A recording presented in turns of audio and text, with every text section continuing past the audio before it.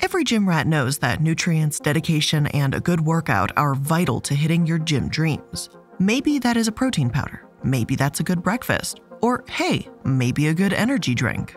But with what seems like a million options out in the world, how will you ever choose? Well, have no fear, because Bang Energy is here. Touted as the energy drink to end all energy drinks, Bang came blasting into the scene with high-energy social media and posts full of claims to make anyone swoon.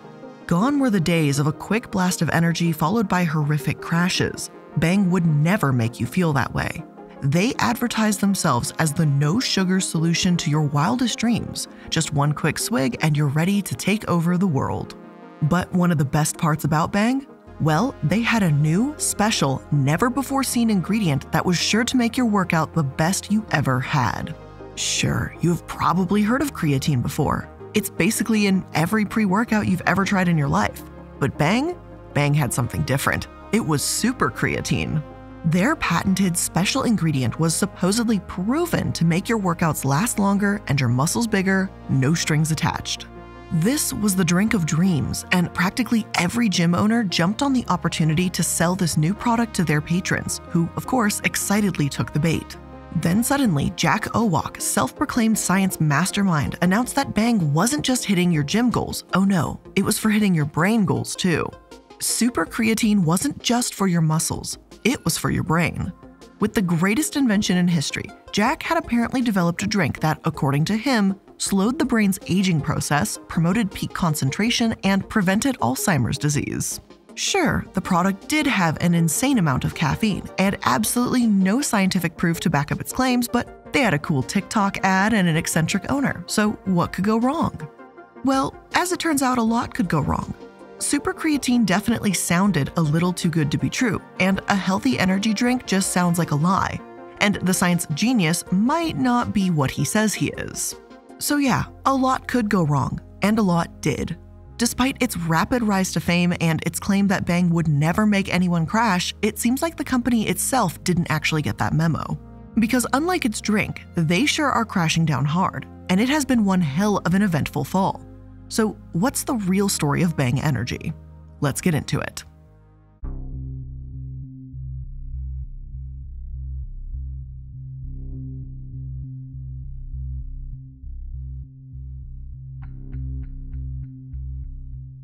Hello everyone, and welcome to the Corporate Casket. I'm the Illuminati, and today we will be talking about the healthiest energy drink in the world that has rapidly fallen from grace, Bang Energy.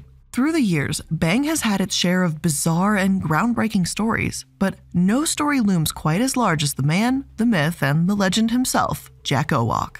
The eccentric, seemingly uncontrollable millionaire seems to always be ready to step in front of the camera. He absolutely thrives in the limelight and developed the Bang brand in a way that seemingly mimicked his personality: loud, insane, and full of half-truths. He started small, entering the supplement industry while he was teaching high school in South Florida. But he had a dream, and soon he would create Vital Pharmaceuticals, aka VPX Sports.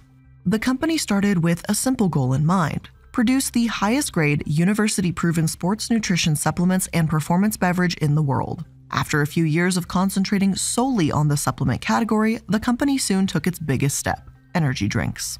From there, Jack simply exploded in popularity. His wild personality seemed to translate straight to his business, and for better or for worse, people responded. He created the energy drink Redline, the second strongest energy drink in the world. The tiny packaging did absolutely nothing to warn people of its power, and as people came to find out, its danger. After all, it was coming from a company with the word pharmaceuticals in it. Why would anyone assume that that would be dangerous?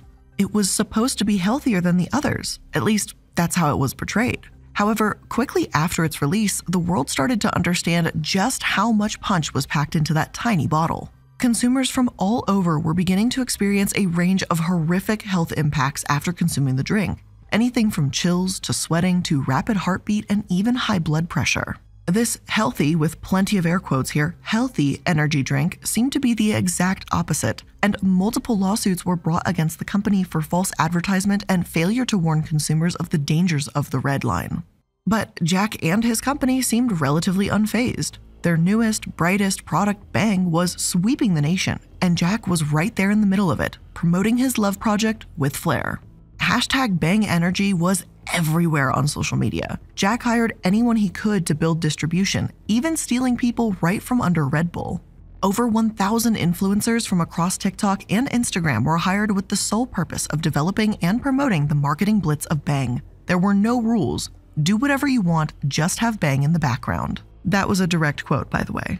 Now, every video was relatively carefree, fun, and marketed specifically to a younger audience. Women were dancing in parking lots in bikinis, and of course, Bang was sitting in the background. But no one seemed to advertise Bang quite like Jack did. As his new empire began to rapidly take off, Jack swapped his button-downs and muscle tees for bright and obnoxious blazers with Bang written all over his workout gear. Every new social media post contained his personal social media handle. As the Bang brand grew, Jack's outlandish behavior grew right along with it. He was ruthless with his company. Allegedly, he was known for firing people public execution style, copying and pasting multiple employees to termination emails. When employees breached non-compete agreements, he spent millions of dollars suing them, forcing some to leave the energy industry for the rest of their lives. Most importantly, he answered to no one. Most companies have a board of directors and outside investors. Jack, on the other hand, did not allow that to happen. It's a one-man show, at least according to him. He is all about power, and that's exactly what he put into the world. But he is just as ruthless in the promotion of his ultra-special products. He promoted Bang anywhere and everywhere and claimed that his healthy energy drink could do virtually anything. He is Bang Energy, according to him. I exude energy, I am energy. At conferences, he runs around the stage while moderators beg him to sit down. He's got Bang Energy. This is Bang. Bang doesn't sit down. It runs around the stage. And I'll give it to him. Seeing a 60-year-old man run back and forth on a stage and refusing to sit down would definitely have me intrigued about what exactly he was on, but I don't know if it would make me want to run out and buy whatever the hell that ended up being. For some, seeing Jack Owak, a weightlifter himself at peak energy levels every minute of the day, was the perfect advertisement for the product. But for others, his rather bizarre and sometimes erratic behavior left something to be desired. And in the long run, the eccentric millionaire who started the company is probably the same one that actually brought it to its knees too.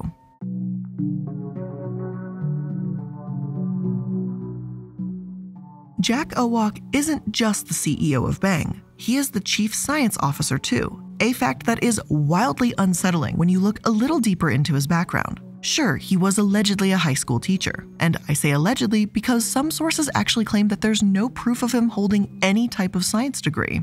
Some claim he was a substitute teacher, but not a full-time teacher. We're pretty much just believing his word here, which I don't really want to put any weight on if we're being honest. If he was a science teacher in 6 different disciplines, as he claims, I'm obviously not insinuating that science teachers aren't incredibly important and amazing, but at the same time, it doesn't make me feel all too great that the CSO of a company has no further science background. Usually, just to get hired at a company like this, you would need to have an extensive background in research. But in this case, the leader has nowhere near the background you would expect. This quickly becomes even more concerning when he shoots off about random health benefits for his drink, benefits that have no possible way of being physically accurate. According to him, other energy drinks are dangerous, stupid, and quote, life-sucking. Bang? Well, they're not life-sucking apparently. They created the healthiest energy drink of all time, and it can do just about anything. Apparently, even cure Alzheimer's. And that's right. In an 11-minute video posted to YouTube, which is now conveniently privated, Jack makes the claim that his energy drinks could reverse the aging process and help with all forms of dementia, including Alzheimer's, Parkinson's, and Huntington's. I wish I was making that up. He credits the magic energy drink because the special ingredient, super creatine, is what gives you those miraculous benefits. The website even backed up his claims, saying it can increase your mental function. Sure, some research has shown that creatine can help with physical activity for a short period of time, but to help with Alzheimer's? Well, it seems a little made up, and unsurprisingly, that's because it is. There seems to be some growing evidence that creatine could help with cognitive processing, but not enough for anyone to make the claim that it has proven to work. The scientific community is still very much at odds with the idea. Yet, Jack Owoc likes to claim that it is a scientific fact, and his company, apparently, is just way ahead of the game when it came to energy drink science. One small little teensy-weensy problem though. Bang never actually says how much of their supposed super creatine is in their drinks. It's nowhere on the cans or bottles, on their website, it's nowhere. It just says it's there. That's it. And that seems a little bit suspicious to me. But beyond their super creatine claims comes the concept that Bang is just so much healthier and, oh yeah, safer than every other energy drink ever. Jack proudly proclaims that consumers went to choose Bang because it didn't contain, quote, harmful amounts of sugar and highly suspect ingredients like D-gluconolactone contained in Monster. Apologies if I didn't quite pronounce that right. This is not my industry. This is not my type of chemical language I'm used to speaking, but this word. This was only proven in one study, by the way, and usually you need more than just one in order to actually verifiably say something's true, but Jack doesn't seem to understand that. The scientific method, making sure that your claims are repeatable consistently? No, we don't believe that here at Bang. And sure, Bang doesn't have the amount of insane sugar of some other energy drinks, but does that mean it's actually healthy to drink? Or even safe for the matter? The short answer is no. While most of the advertisements were specifically geared towards younger people with brightly colored ads spewed across the most popular social media platforms, multiple entities swept in trying to warn young people under the age of 18 that this energy drink may not be for them. Keep in mind, this is literally the same company that created Redline, the drink that contained so much caffeine that 4 teenagers had to be hospitalized after drinking it. It's not really the company I would trust with my health. And as it turns out, Bang isn't that much different from Redline either. Bang has a whopping 300 milligrams of caffeine in it, which would basically be the equivalent of downing over 3 strong cups of coffee at one time. And that is an absolutely insane amount of caffeine. And sure, that can be tolerable for most adults. I know not everyone, but for a fair amount of adults. But for children? You know, children, the key demographic for the drink sales? Yeah. That's not great, and it can actually be incredibly dangerous, leading to multiple side effects, including jitters, raised blood pressure, and an increased heart rate. All things that are bad for children. Now I know, I'm gonna get the naysayers. Well, Bang doesn't advertise to children. And it's true. Bang does say that it is not recommended for someone under the age of 18. However, when you look at their advertisements, where they run them, and who they're actually targeting, it's almost exclusively young people working as influencers. Kids are not particularly well known for heeding the warnings written in small print on labels. I know I was not as a kid. We've seen it time and time again with weird and bizarre trends. Kids don't read the small fine print. Still, it's not just the caffeine that leaves you questioning the overall health of what Jack touts to be the healthiest energy drink ever. In their list of ingredients, there are multiple components of the drink that raise more than a few eyebrows. One of them is sucralose, an artificial sweetener that has been shown to decrease insulin sensitivity in young and healthy volunteers. Of course, nowhere on the label does Bang say how much of each ingredient is included, so again, it's a bit concerning. Oh, and yeah, Bang doesn't seem abnormally unhealthy, but calling it good for you is definitely a stretch, especially if people aren't drinking it in moderation. But moderation doesn't seem to be ideal in the advertisements. It seems like the more Bang, the better. Jack Owoc constantly disparages the competition for their drinks, telling his customers that every alternative would undoubtedly make them crash, cause health issues, and of course, does not contain the oh-so-magical ingredient, super creatine. He seemed to miss out on one teeny tiny little detail while doing this though. Usually, companies don't take kindly to companies constantly disparaging their brand. And they definitely don't take too kindly to another company lying to do it. So, to be frank, Monster came up and bitch slapped the fuck out of Bang publicly. So it's time for some lawsuits.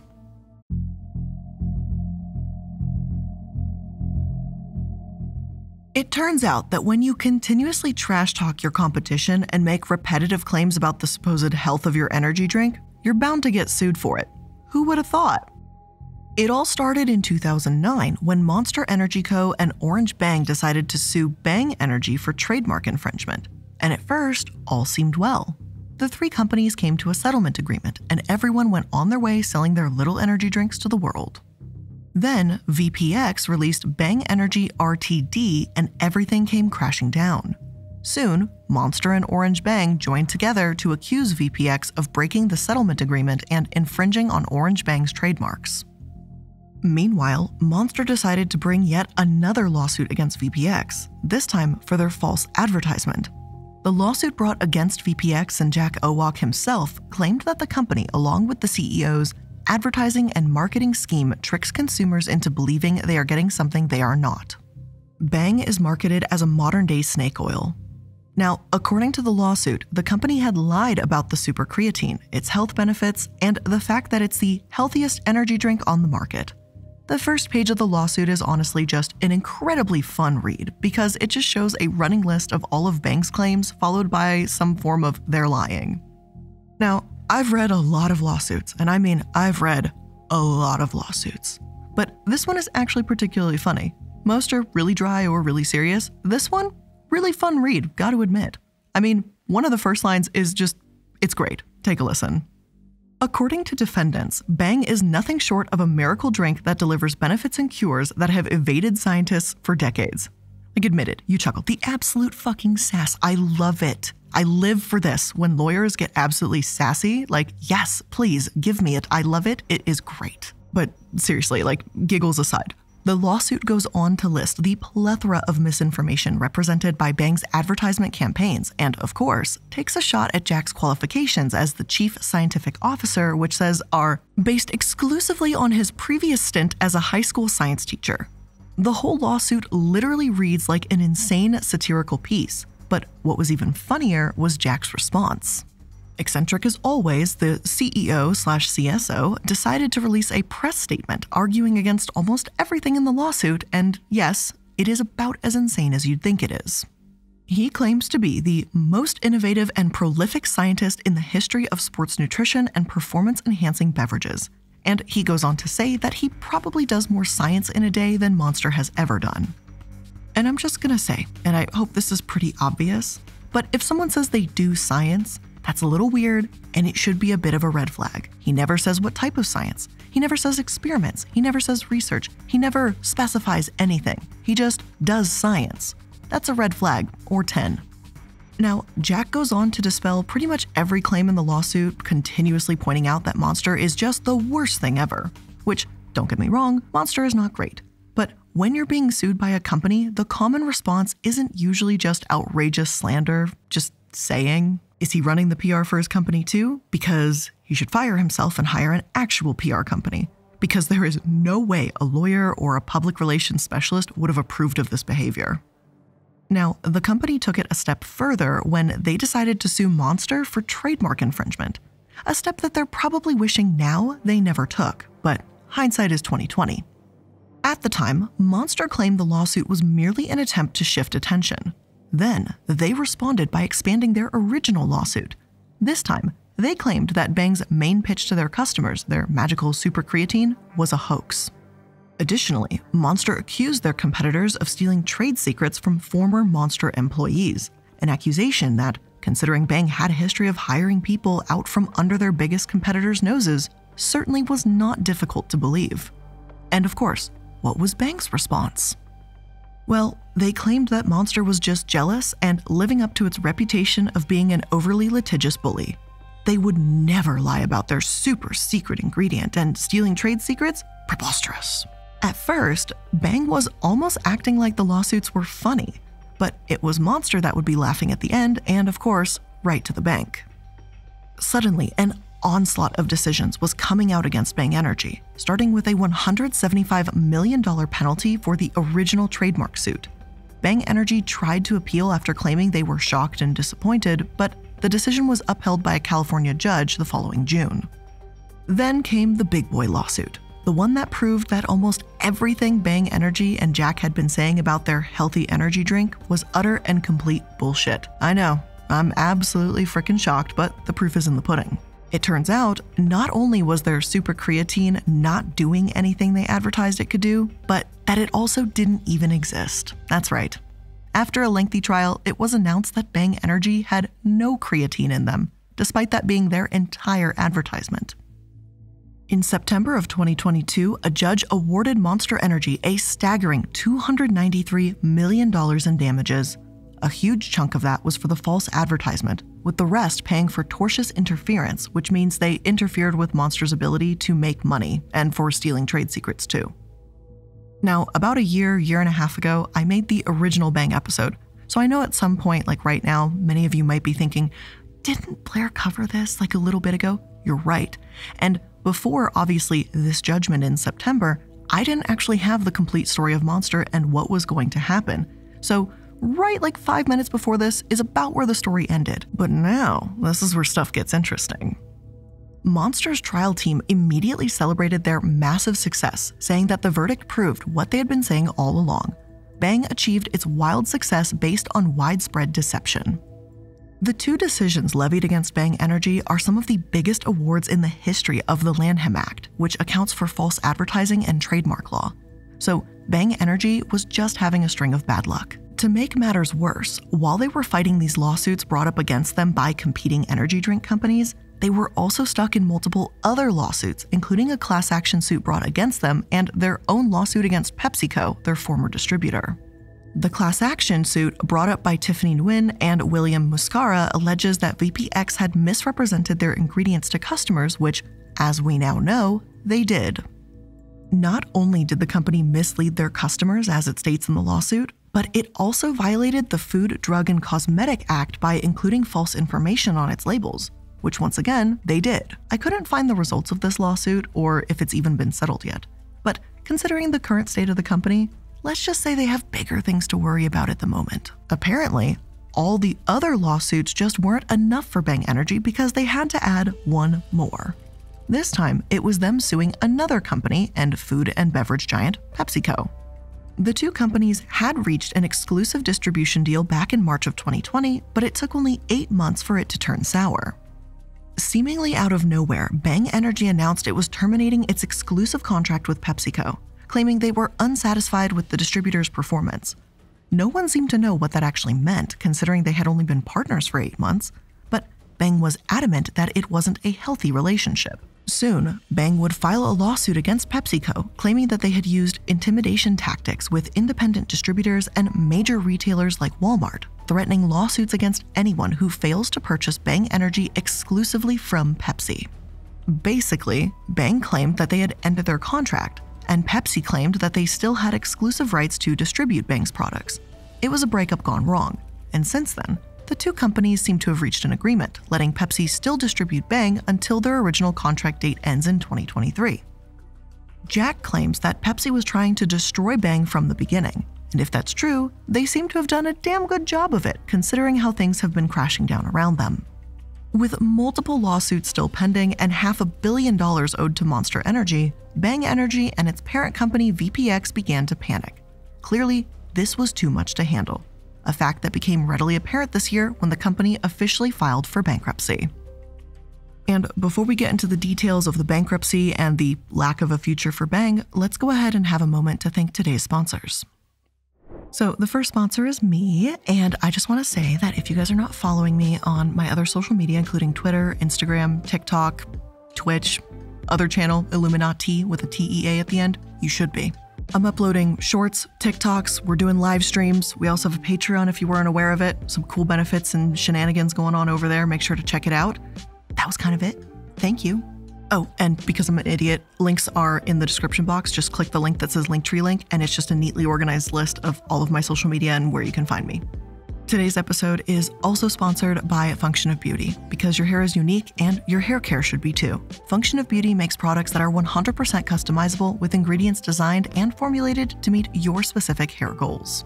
Now, if there's two things about me when it comes to hair care, it's the following. 1, I live in Colorado, so I have very dry hair. And number 2, I love the smell of peaches, and Function of Beauty lets me have it my way. They offer over 54 trillion possible formulations, and each one of those are going to be vegan and cruelty-free with no sulfates or parabens, and you can go completely silicone-free too. First, take the hair quiz designed to build your hair profile, and you can select up to 5 goals, with mine obviously being, I've got dry hair. Then you get to choose your color and fragrance, or you can go dye and fragrance free, though obviously I've chosen the peach scent. Then you're going to get your freshly filled formula delivered straight to your door and prepare for good hair days again. And they even offer discounts and benefits when you subscribe. So start giving your hair the personalized care it needs. Go to functionofbeauty.com/casket to take your hair goals quiz, and you'll save 20% on your first order when you subscribe. No commitments, and you can cancel at any time. Go to functionofbeauty.com/casket to let them know you heard it from our show and get 20% off your first order. That's functionofbeauty.com/casket to take our hair quiz and save 20% on your first order. In true Jack Owoc fashion, he seems to blame anyone but himself for the financial crisis his business finds itself in. Of course, it wasn't the lying, false advertising, or stealing trade secrets that caused Bang Energy and VPX to freefall. It was everybody else. Shortly after the Monster Energy lawsuit verdict was announced, VPX filed for bankruptcy, saying, "This filing is a restorative action to help the company recover from recent challenges, including multiple lawsuits that impacted the company's short-term outlook." Calling these multiple lawsuits challenges seems a bit misleading to me. These were not challenges, these were bombs going off for a company. A judge basically announced that they had been lying to everyone for years and were nothing but complete frauds. That's not a challenge, it's a lot closer to a company death penalty. Of course, it doesn't help that Jack Owoc doesn't seem to acknowledge this at all. Instead, he blames PepsiCo for their swift downfall, saying that they had a premeditated plan to destroy Bang from day one. It wasn't the lying to their customers or constantly disparaging the competition. It was the distributors. Sure, Jack. Sure, Jan. But he claims to have a plan and says he's excited for the future. This company was founded on the determination and a relentless passion for giving our customers and consumers what they want, and we will continue to do so. I know we will successfully emerge from this process as a stronger company. And it seems awfully optimistic, but okay, I'll bite. What's the plan, Jack? Well, first things first, the company needed a loan. And it seems simple enough, but with Monster Energy breathing down their neck, it's a little easier said than done. While in bankruptcy proceedings, the company was met with objections from their rivals as they tried to beg a bankruptcy judge to allow them to receive a loan. Lucky for them, the judge decided to cut them a break and allow them to tap into $34 million from a group of banks. Oh, yeah, and I forgot this little fun detail. They already owe those banks about $350 million. So I feel like that's going to be a problem in the near future. Meanwhile, the company is working under Chapter 11 bankruptcy, which allows them to continue their business operations while going through their proceedings and attempting to work out deals with their competitors. So if you happen to see Bang Energy around in stores and find yourself slightly confused as to why the product is still available despite everything going on, don't be so shocked. Although remember, they do lie about their product, so maybe avoid buying from them for a bit if the super creatine was your main motivator to purchase. And since its very public breakup with PepsiCo, the company says that it's going to go back to its previous distribution model, direct selling to stores. Maybe that will work out for them in the end, maybe it won't. Even after trashing and suing PepsiCo though, it seems like Jack Owoc might be up to his old tricks. You know, hiring his rival employees from right out of nowhere. And let me explain. In a bizarre turn of events, Bang Energy recently announced that they would be appointing a PepsiCo former executive, Kathy Cole, to COO. So good old Jack back to his same old tricks. If you can't beat them, hire them, right? One thing is for sure, Jack Owoc won't be taking the easy way out and is adamant that despite his company's multiple legal battles and bankruptcy, he's not going to be selling off his pride and joy anytime soon.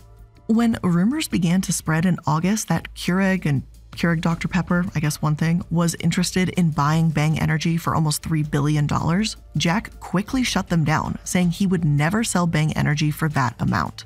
And that just to me sounds like he's got a price tag, someone just has to match it. But who knows, maybe Bang will come back bigger and worse than ever. But for the time being, it seems like the company itself is in need of an energy boost, and they certainly won't be getting it from their super creatine that doesn't exist.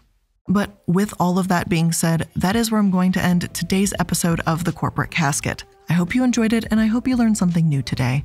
And if you did, make sure that you're liking, following, and subscribing to stay up to date on all the latest episodes. I do want to thank you for making it to the end of the episode. It does mean a lot to me.